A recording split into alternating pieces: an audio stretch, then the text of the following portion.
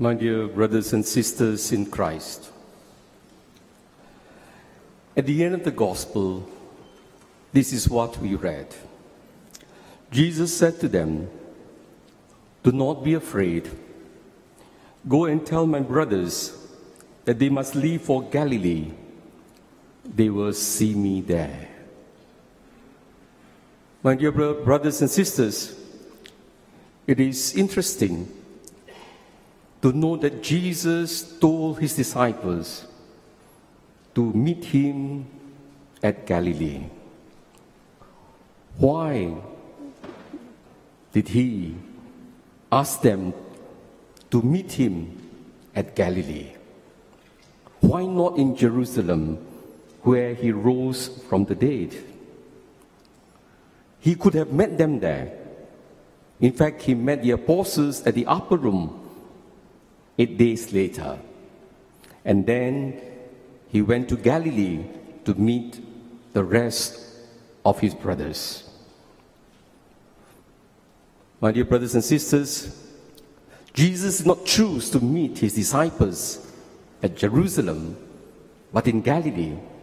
It's simply because Galilee was the place in which he began his ministry, the place where it held fond memories for Jesus and the disciples, because it was there that they met Jesus.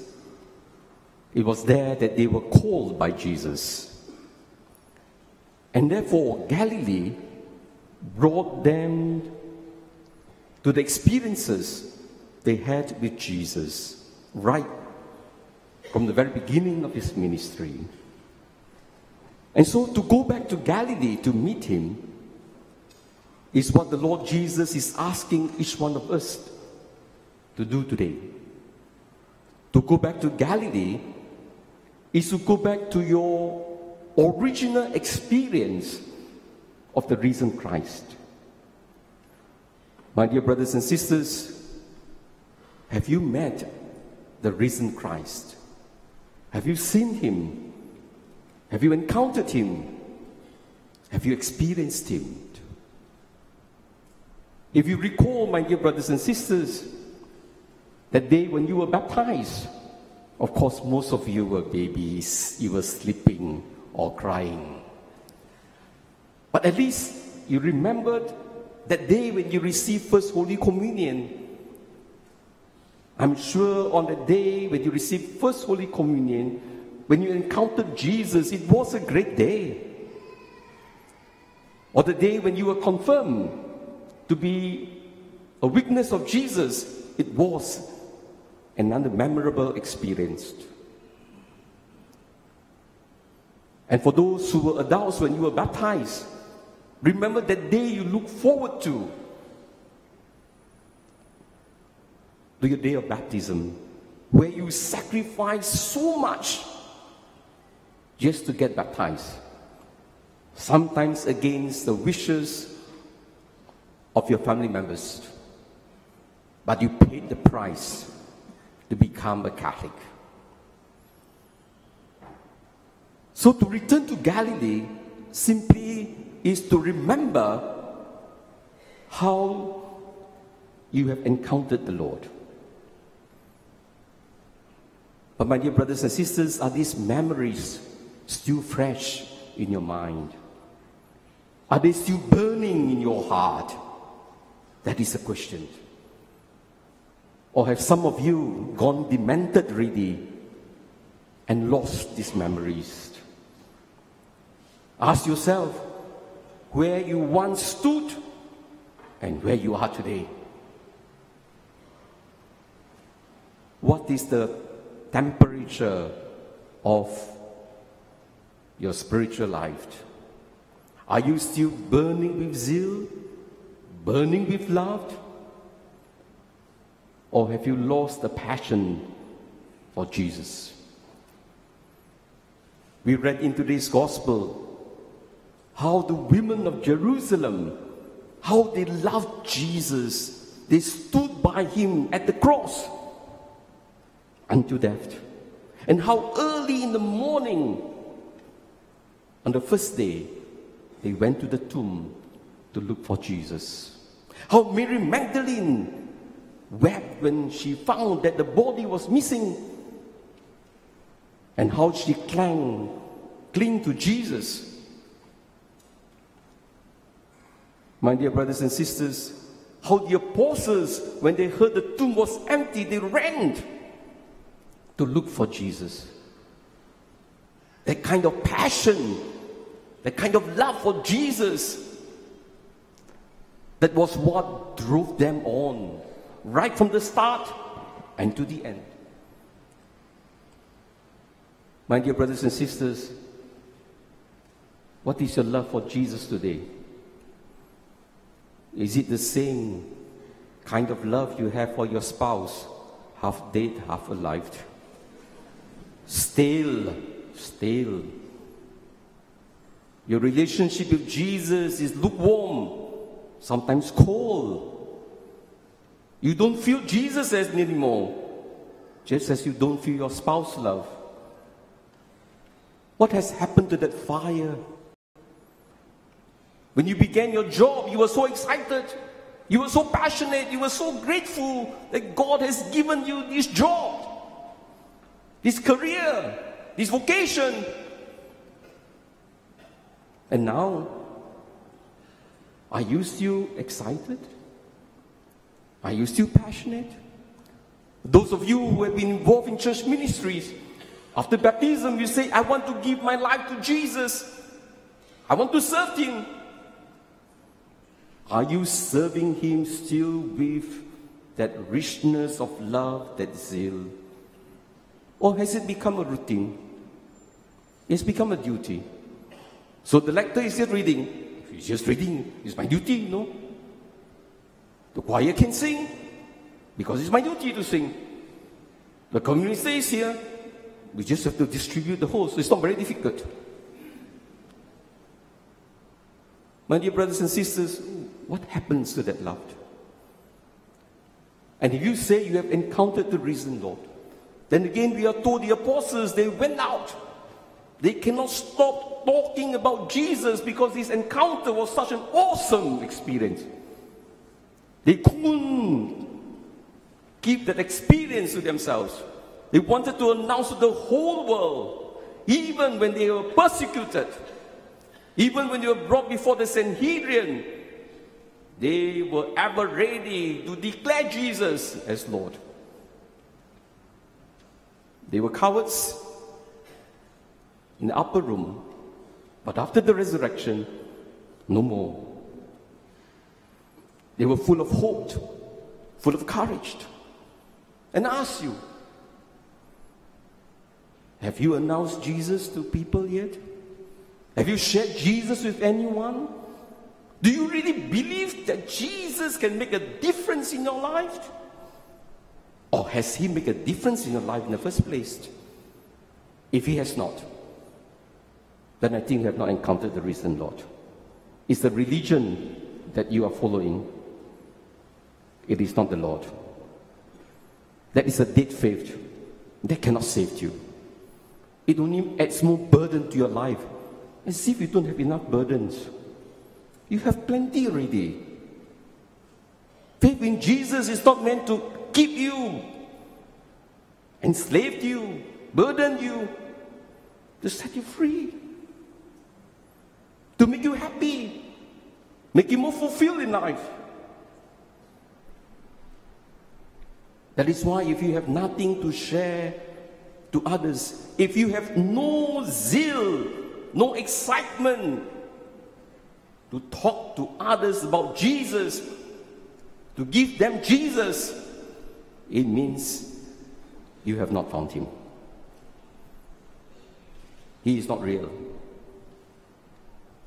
My dear brothers and sisters, you notice today the scripture readings, the liturgy precisely, helps us to recall that resurrection experience, which we all have really. You notice the whole liturgy and the scripture readings, the theme is light, darkness. The theme is freedom, slavery. The theme is death, life. These are the basic themes of the Easter liturgy, dramatized by all these ceremonies. The scripture reading which we read from Exodus spoke of the Israelites being freed from the slavery of the Egyptians. That slavery reminds us of our own slavery. What is enslaving you, my dear brothers and sisters? Have you asked? What is it that you're not happy about? Why is your life so miserable? What is causing you to be enslaved? Who enslaved you? You enslave yourself. Nobody is enslaving you. Don't think that people can control you, my dear brothers and sisters. No one can control you. No one can enslave you. You can be a prisoner, locked in prison, locked in the cell. And yet you are the freest man on this earth. Freedom has nothing to do with physical freedom. It is the spiritual freedom. The freedom of the heart. The freedom to love, the freedom to determine your life, the freedom to remain tranquil, happy, joyful. What takes away your freedom is your sin. Bondages, bondage to pride, to anger, unforgiveness, hatred, jealousy, envy, greed, lust. These are the things that makes you unhappy. Really. Any one of you, if you tell me that your sins are making you happy, let me know. I want to find out. Anyone who lives in sin is a slave. That is the reason why today when we celebrate Easter, Jesus, we are told, has died to our sins. He has died to death. Death has no more power over him. And because of that, we know we are forgiven. If you have made the sacrament of reconciliation during this Holy Week, you will understand what I mean.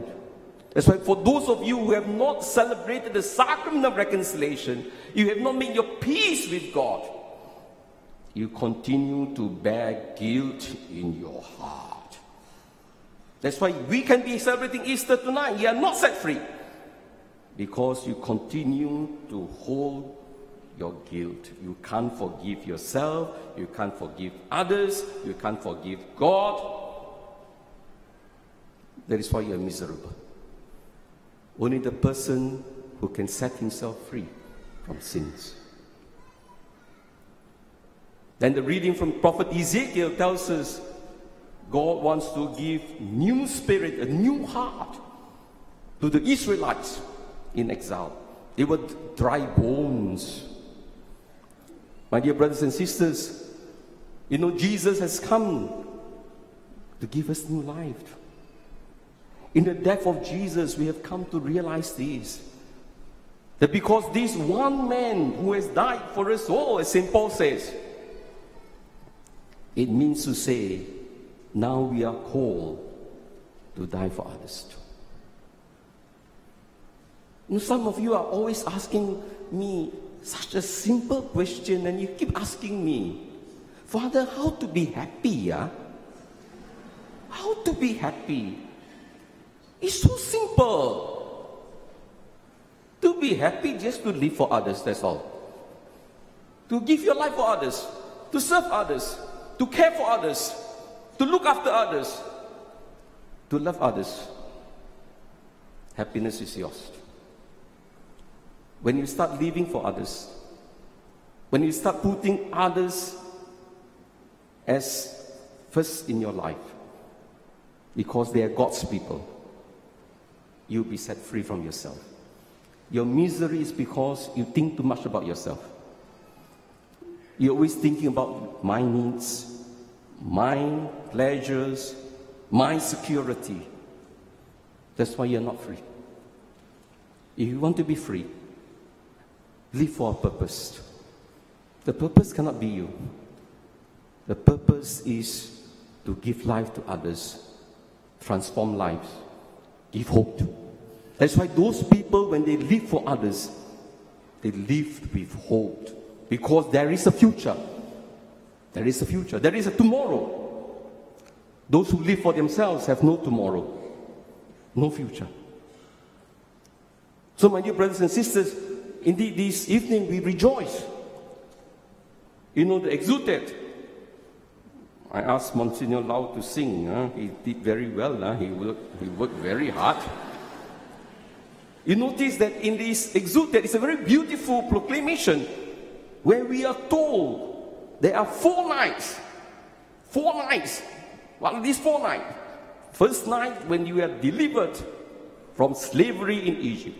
The second night, when the pillar of fire banished the darkness of sin. The third night, when Christians are set free from vices. And the fourth night, we are told, Christ broke the prison bars of death and rose victorious from the underworld. These 4 nights give us hope that the ultimate victory is life over death, love over hatred. And that is the reason why, my dear brothers and sisters, St. Augustine reflected, "O wonder of your humble care for us, O love, O charity beyond all telling, to ransom a slave you gave away your son." That is how great the love of God is. We are slaves, and to ransom a slave, God gave away his son. And St. Augustine exclaimed, "O truly necessary sin of Adam, destroyed completely by the death of Christ. O happy thought that earned so great, so glorious a Redeemer." Oh, happy thought.